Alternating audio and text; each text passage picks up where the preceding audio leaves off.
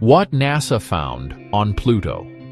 This is Pluto, the 9th planet from the Sun, or at least that's what they told us in school. But then in 2006, they changed their mind and decided that Pluto wasn't actually a planet anymore, and we should all just forget about it. They underestimated us. They underestimated Pluto. And luckily for everyone, a brave group of scientists were undeterred by the assault on Pluto's reputation. And in the same year that our boy was stripped of his planethood, NASA launched this probe, New Horizons, on a mission to investigate the object formerly known as Planet for the first time, up close and personal. What they found was shocking. We were wrong about Pluto. The people in charge were wrong about Pluto. Everyone had gotten it wrong because it turns out that Pluto is so much more than we ever imagined. This thing might not be a planet, but it is one of the most vibrant and mysterious places in our solar system. Now, you might be asking, why did Pluto get demoted from its status as 9th planet in the first place? And as much as I want to say that it was a big conspiracy, it really has more to do with a constant change in how we identify objects in the solar system. And this has been going on for longer than you think. For example, back in the 1800s, when modern astronomy was really starting to kick off, there were like 20 planets in the solar system because every time someone spotted a new moon or even just a big asteroid, they would declare it a new planet. And at a certain point, this had to be reined in. So we started developing pretty strict criteria for what does and does not qualify as a planet. And this has been an ongoing process since then. In 1930, a self-taught astronomer and telescope maker named Clyde Tombaugh was hired to investigate the existence of a hypothetical planet X. It was believed that there was something weird out in the distant solar system that was interfering with the orbits of Neptune and Uranus, some yet unknown planet. What Tombaugh found after 10 months of observation was a faint light moving slowly through space beyond Neptune. He had gone looking for a new planet, and by all accounts, that's exactly what he found. Even though the rules had tightened since the 1800s, there were still only 2 general criteria for planethood in the 1930s. 1, the object has to be in orbit around the Sun. That's why moons don't count, because they orbit planets. And 2, the object had to be unique in its location.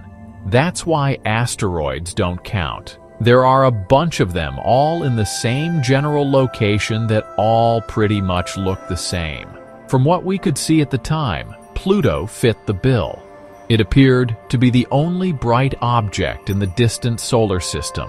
Unfortunately for Pluto, that was not the case. The big change came in 2006, when they updated the planetary definition to say that a planet must have enough mass to clear its orbit of other similarly sized objects, meaning that it needs to be the equivalent of a cosmic vacuum cleaner, absorbing all of the stray rock and dust as it passes by. A planet must be the master of its domain.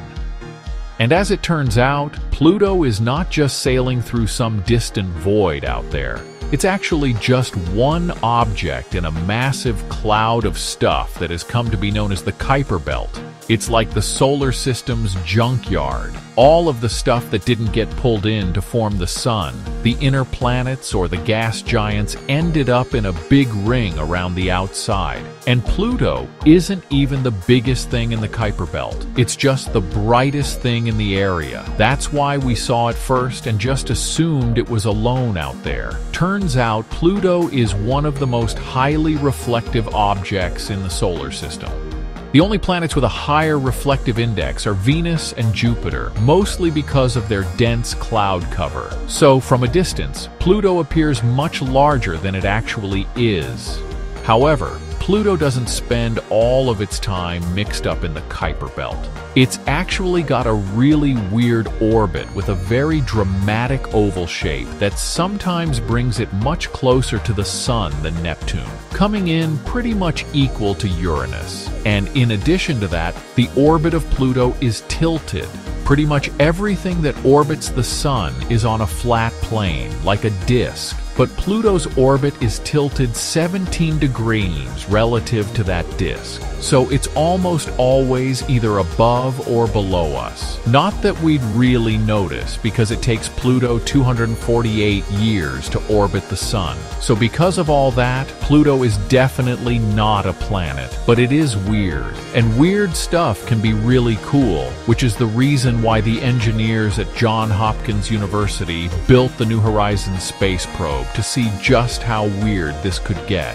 And coincidentally, NASA launched New Horizons in the same year that everything changed for Pluto. The biggest challenge to overcome here was distance. Pluto is very far away, and we don't want to wait forever. So, they took this relatively light New Horizons probe, which only weighed 1,000 lb, and they put it on the most powerful rocket that was available at the time, which was an Atlas V, that was strapped with an additional 5 side boosters, delivering around 2 million pounds of thrust. So, New Horizons left the Earth in a hurry. In just 9 hours, it was already sailing past to the Moon. That's about 10 times faster than the Apollo missions. After just 1 year in space, the probe is approaching Jupiter. NASA uses this as an opportunity to test out the imaging system. New Horizons takes these photos of Jupiter and its moons, including this shot of an erupting volcano on the moon Io. But the real reason for passing so close to Jupiter is to use the giant planet's gravity as a slingshot to gain even more velocity and push straight onto Pluto. Now, this is still a long trip. Even with the gravity boost, it takes another 8 years to travel through the outer solar system.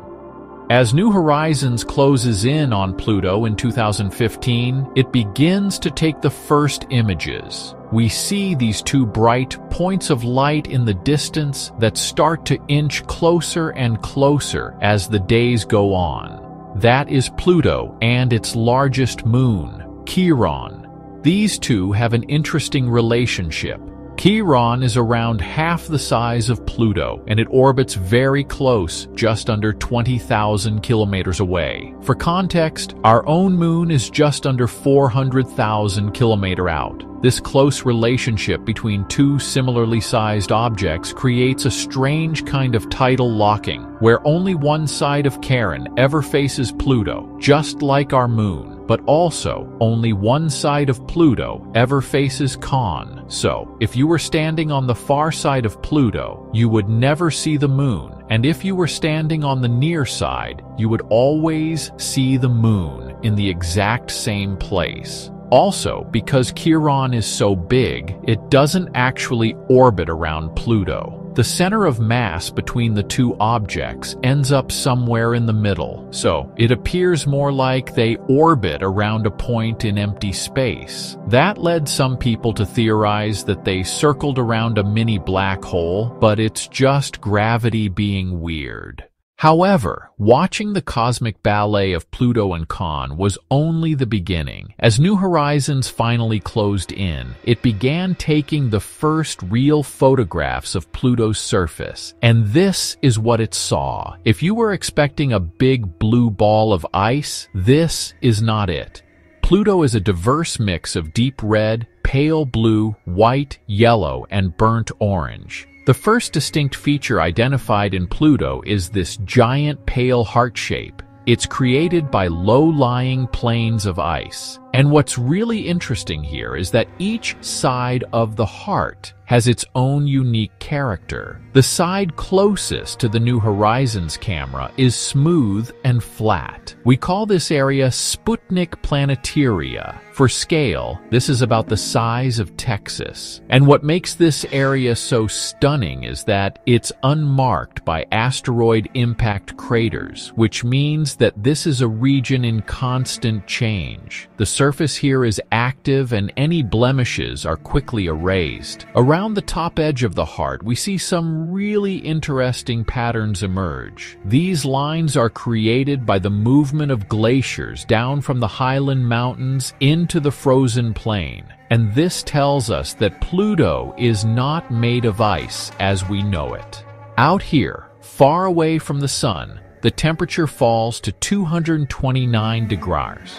It is so cold that water ice would be too hard and brittle to form traveling glaciers. So, what we've deduced is that the surface of Pluto is largely made from nitrogen ice. Our own atmosphere is nitrogen-based. It's the majority of the air that you breathe. And you're probably familiar with liquid nitrogen, that bubbling fluid that freezes anything on contact. Now, imagine how cold it would have to be to freeze nitrogen solid. That is Pluto. Now, if we zoom into Sputnik Planitia, you can start to see these lines in the ice that form a variety of polygon shapes. Those lines are formed by convection currents, which is heat rising up through the surface of Pluto from its core. That heat causes the ice to melt, and only because we're out here in the vacuum of space, it's impossible for liquid to exist, even liquid nitrogen. So, what happens is a process called sublimation, which is when a solid transitions directly to a gas.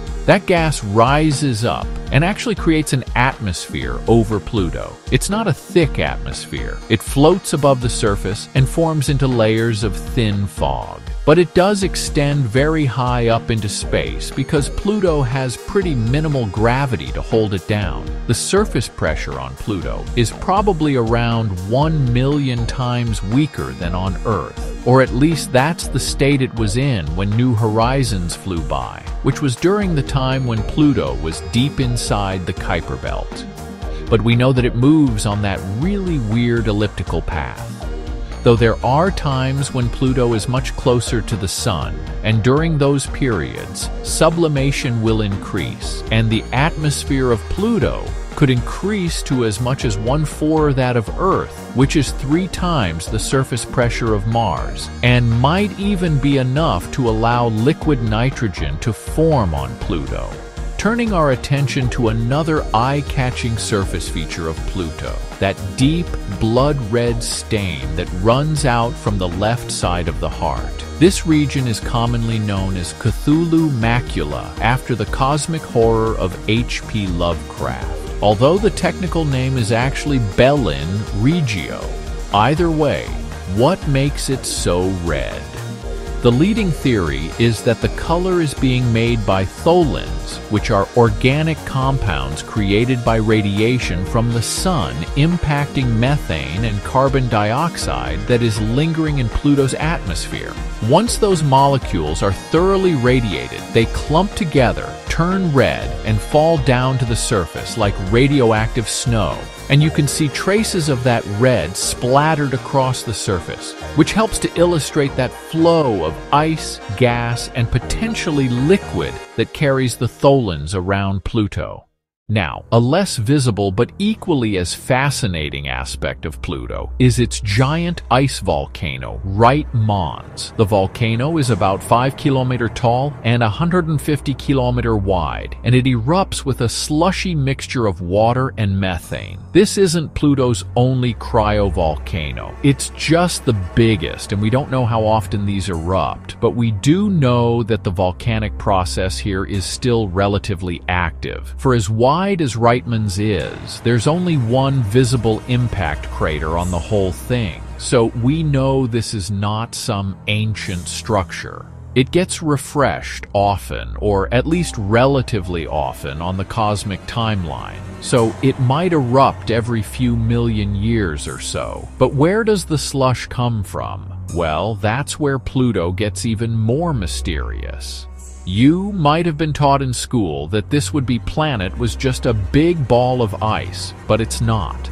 The evidence collected by New Horizons suggests that the core of Pluto is still hot, and that means below the surface there should be a thick layer of liquid water. This is the same composition that we expect to find inside the icy moons of gas giants like Jupiter's Europa and Saturn's Titan. We expect that the heat inside those moons is created by the powerful force of gravity coming from their nearby planet. We don't really have an explanation for where Pluto's heat comes from, though. In the early years of the solar system, everything was hot. It was like a cosmic dance party with a blazing young star surrounded by a dense cloud of rock and gas and metal that was constantly smashing together and breaking apart and fusing into planets and moons. It was utter chaos, but then everything started to chill out. And as far as we know, smaller objects tend to cool down faster than larger ones. And Pluto is very small and it's out there in a very cold place, yet it remains hot on the inside. And then there's Kiron. This is probably our best explanation for the general strangeness of Pluto. Because they are so similar in size, it doesn't make a whole lot of sense that Khan would have gotten pulled into the orbit of Pluto and stuck there. They probably hit each other at some point in the distant past. And then, instead of breaking apart or fusing together, they got caught up in this orbital wrestling match. The energy from that collision and the force of gravity between the two would have injected new life into Pluto. What's interesting is that the distinct heart shape on Pluto is located on the side opposite from Kiron. That's probably not a coincidence. And you can see that same deep red Tholin deposit on Khan, which is probably caused by ice volcano eruptions on Pluto that are violent enough to escape the weak pull of gravity and spray thins out into space that eventually get pulled in by Khan and build up on its North Pole. Sadly, these images that we've been looking at today will likely be the last photographs taken of Pluto in our lifetime. NASA has turned their attention to closer and more familiar locations in the solar system: Titan, Europa, Venus, and Mars. As a result, there's not even the beginning of a plan for a New Horizons Part 2. But there is still an amazing journey ahead for the original New Horizons probe. At the speed it was traveling, the encounter with Pluto lasted just a few days before it sailed clean past and headed deeper into the Kuiper belt. Remember that Pluto is just the brightest and most visible object out there, but that doesn't mean it's the biggest or even the strangest. New Horizon is out there in uncharted waters finding weird stuff, but that's probably a whole other video.